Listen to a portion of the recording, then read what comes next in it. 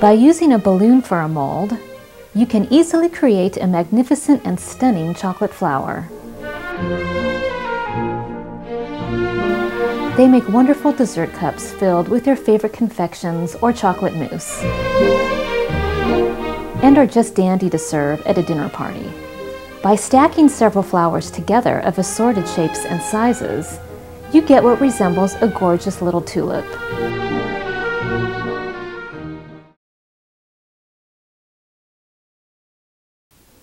You'll need about 1 to 2 pounds tempered chocolate or melted confectionery coating, a medium-sized bowl for dipping, a baking sheet, some parchment paper.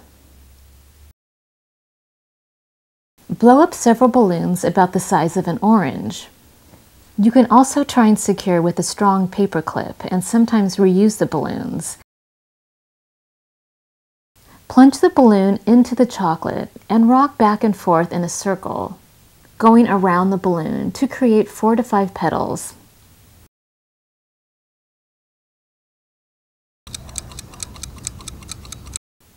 I find that the chocolate usually will stick a little to the balloon, and if this happens to you, gently pull the balloon away from the chocolate by pressing on the balloon along the edges first before releasing any air.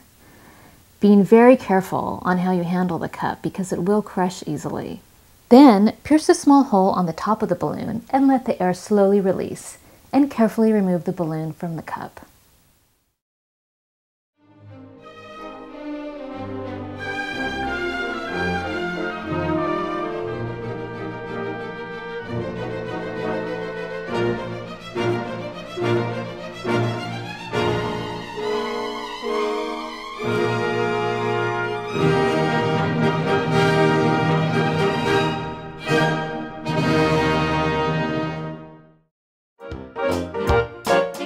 Hi, I'm Kat. I love experimenting with chocolate decorating techniques and enjoy sharing what I learn along the way.